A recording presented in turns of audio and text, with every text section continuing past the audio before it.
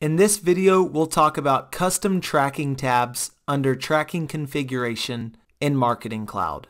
So what is a custom tag for tracking configuration anyways? Let's look at official Salesforce documentation. This tab allows you to create a button in your tracking screen that links to a landing page of job level tracking information. It enables you to pull in web analytics data, create custom reporting dashboards, and tailor summary information for a specific tracking job. So let's look at how to create a custom tab. So make sure you have CustomTab clicked here and click Create, and put the name for your tab, your external key, which you can leave blank, and this will auto-populate when you click Save, a description for this tab, and you need to put a URL. Specify the URL to load in the workspace. And when you're done with that, click Save. And that's how you create a custom tab under tracking configuration in Marketing Cloud.